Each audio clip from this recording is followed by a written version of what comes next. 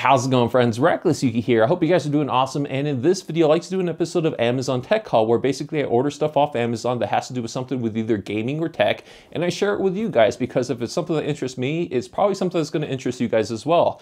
And in this video, we're going to be unboxing all of this. And in this video, or at least in this order, the things I ordered have to deal with my webcam and also with my DSLR. And basically, I want to take my DSLR and turn it into a webcam, so I'm not really limited to the quality of the Logitech C920. Even though it's a fantastic webcam, I feel it does have its limitations. So I want to use either a camcorder that I have sitting in my drawer from way back when that is better quality than my webcam, or possibly the DSLR that I'm talking to you guys now. And I have the stuff here that will potentially let me do that. I'm pretty sure I spent like a good couple hours researching products to make sure that what I ordered will work for what I need. So that's what we'll be getting into. Without any further ado, I'll stop blabbering. And with the help of my big ass knife, we're gonna go ahead and get into it. So let's see. I'm not even sure what the order of all this stuff is, but I'll just kind of go through from top to bottom. And let me just get this. All right. I almost cut myself.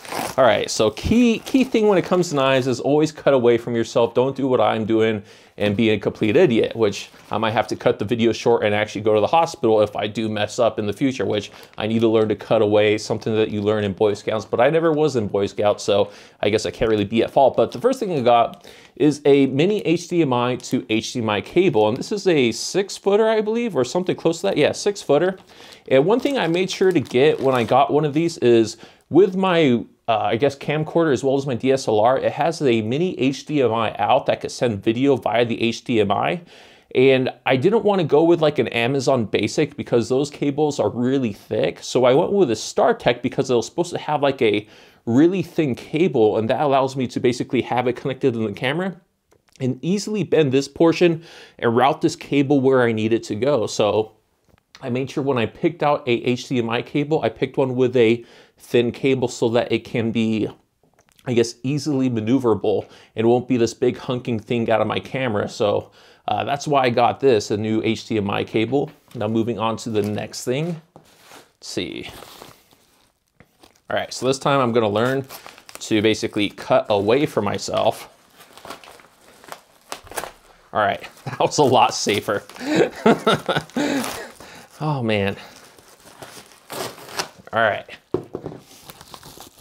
So the next thing that I got myself is a capture card. So this is a Magewell, I don't even know what model. It's a something HDMI something USB.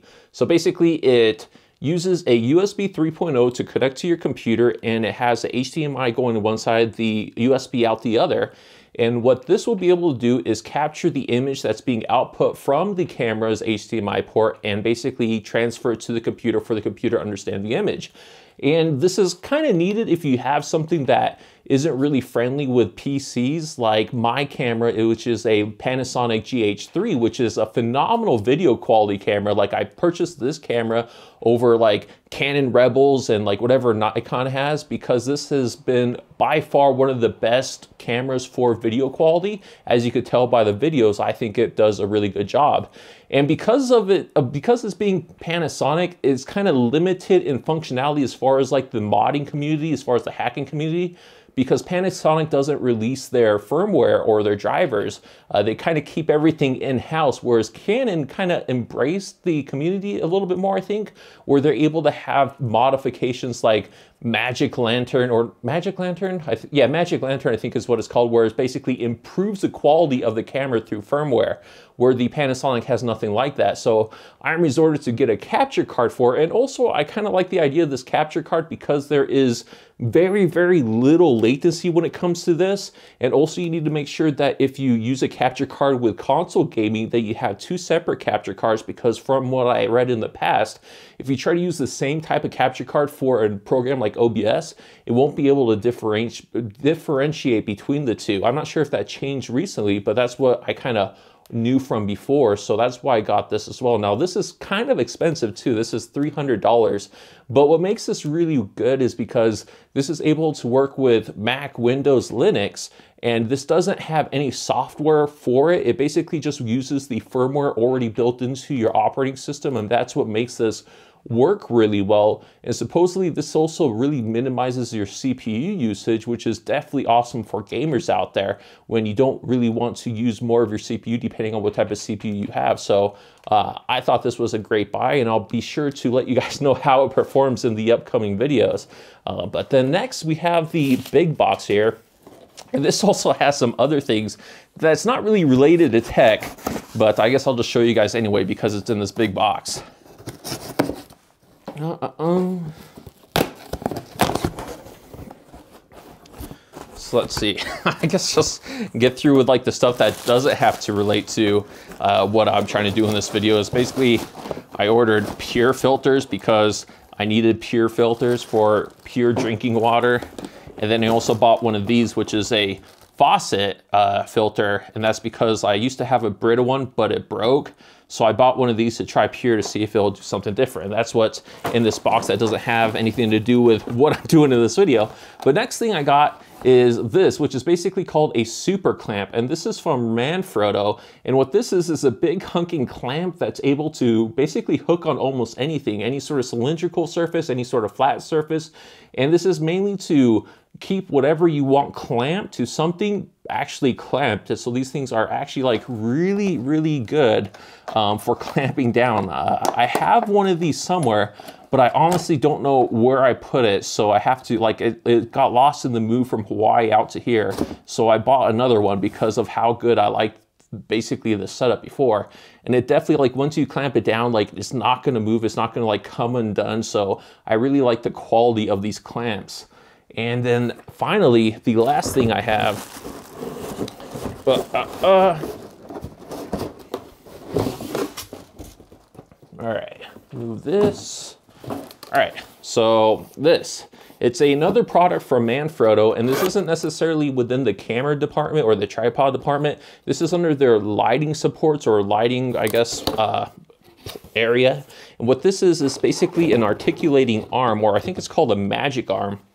And basically, you're able to undo these clamps. Yeah, so you're able to undo these clamps and basically maneuver this thing wherever you need, so that I can basically have this sitting behind my desk, and then this thing will be able to articulate over my monitor and basically get to where my webcam is, so that it basically will turn my DSLR into a webcam.